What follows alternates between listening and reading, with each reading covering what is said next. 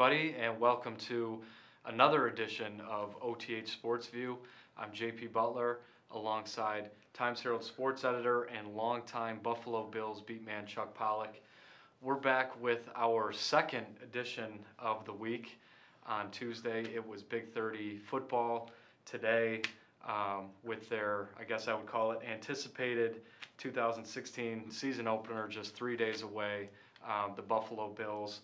We're at the point now where the off-season, preseason is over.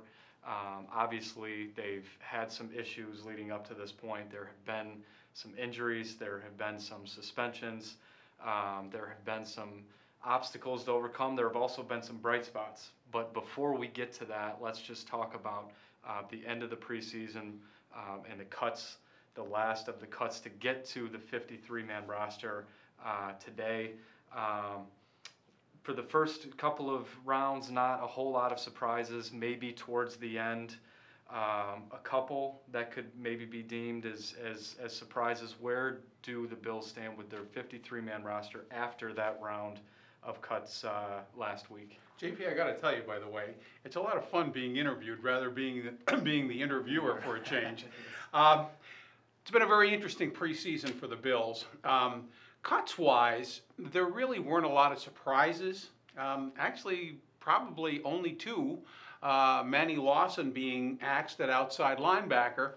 And it's kind of interesting. I was not stunned by that because Rex Ryan, the coach, was genuinely annoyed at the injury he had suffered. He'd strained a pectoral muscle just lifting an obscene amount of weight.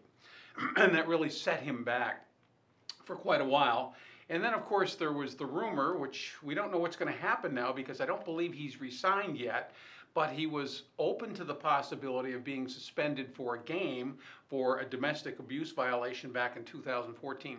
The other surprise was fullback Jerome Felton. I thought he was a total non-factor last year.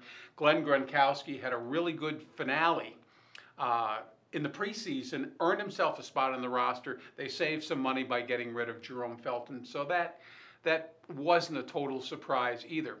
I think what people would be surprised at, though, historically NFL teams turn over like crazy.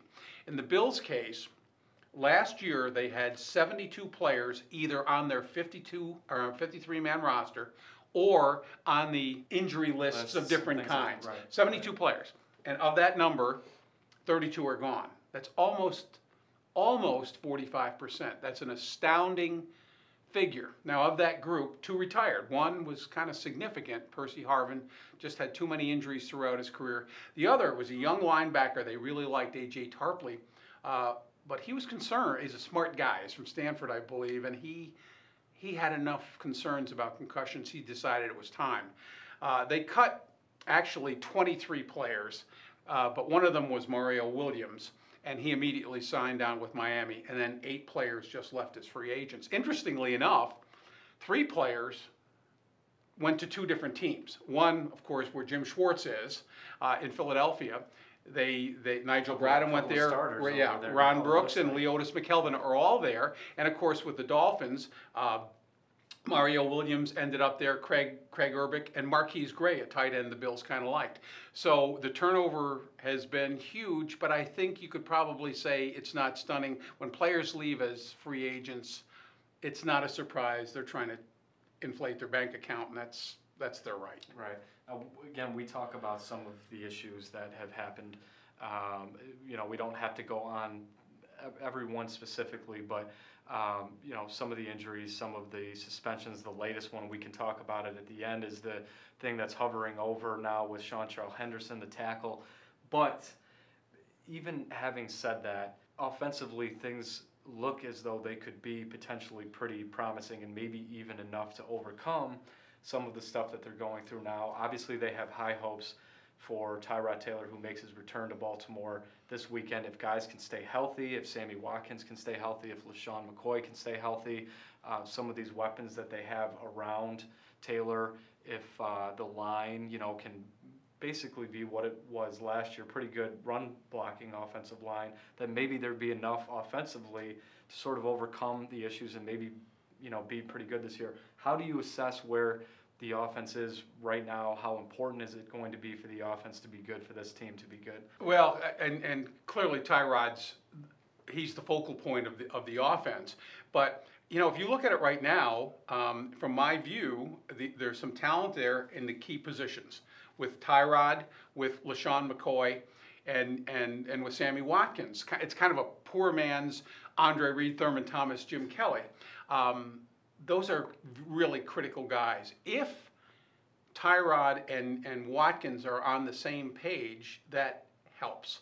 I know people are down, some people are down on the offensive line, but I'll tell you this.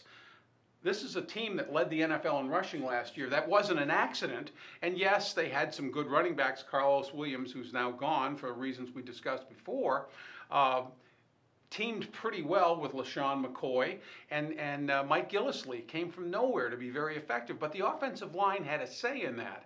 So they're pretty good, I think, in that area.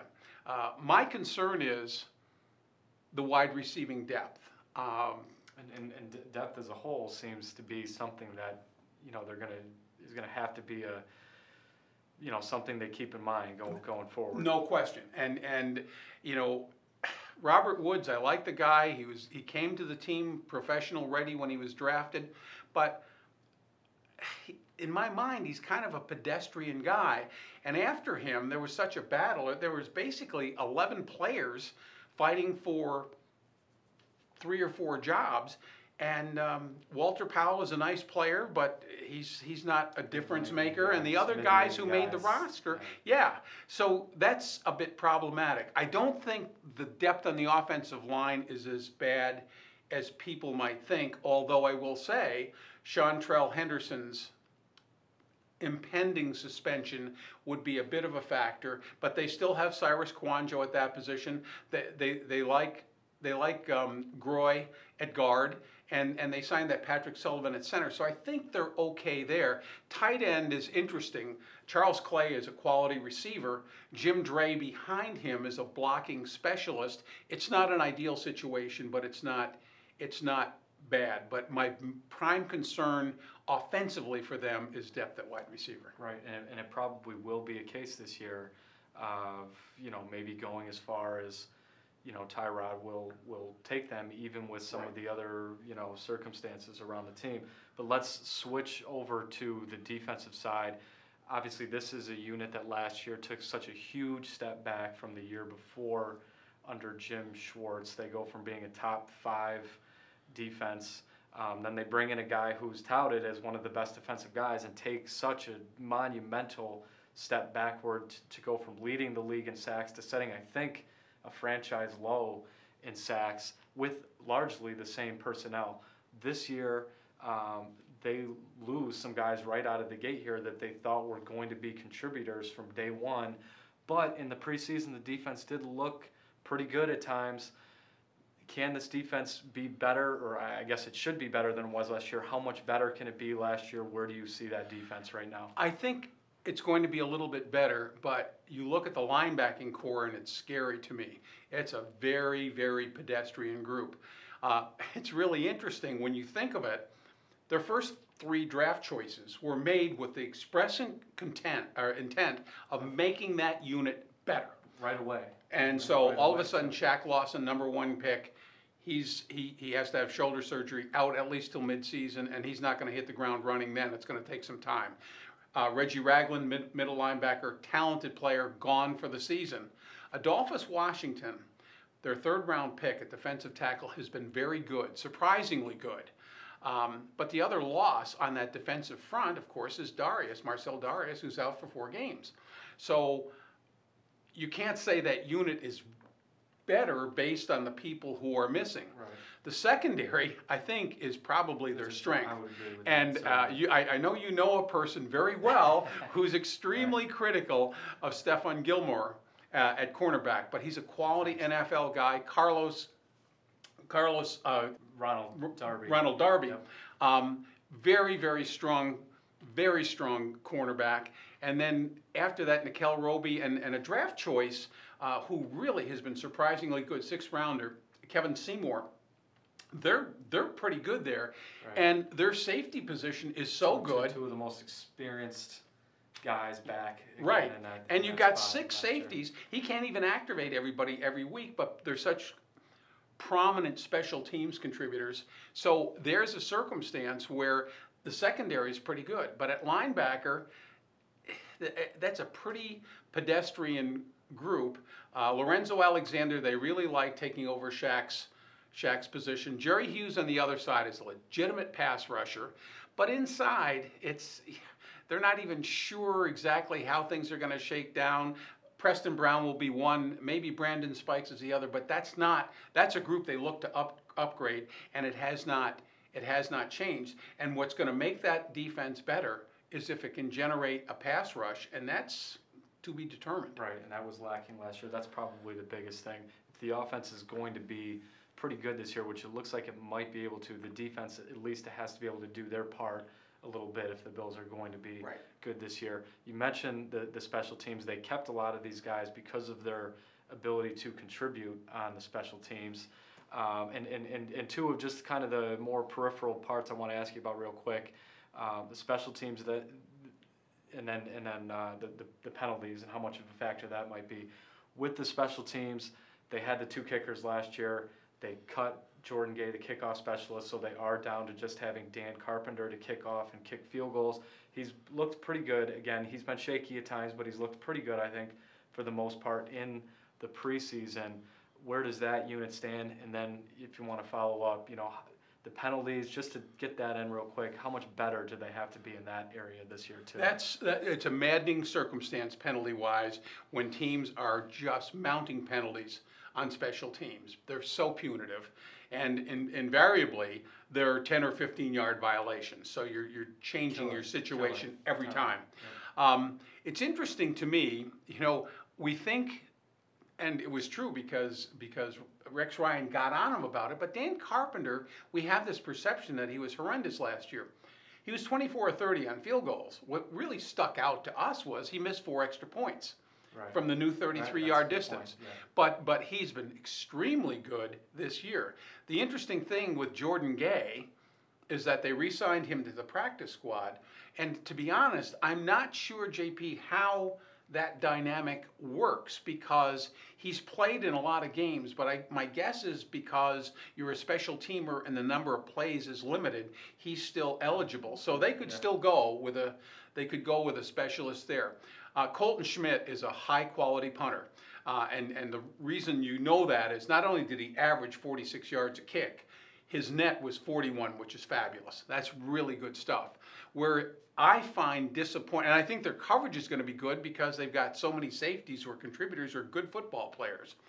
My concern is, and there were years we didn't even think of saying this, but I think their return game is pretty well non-existent.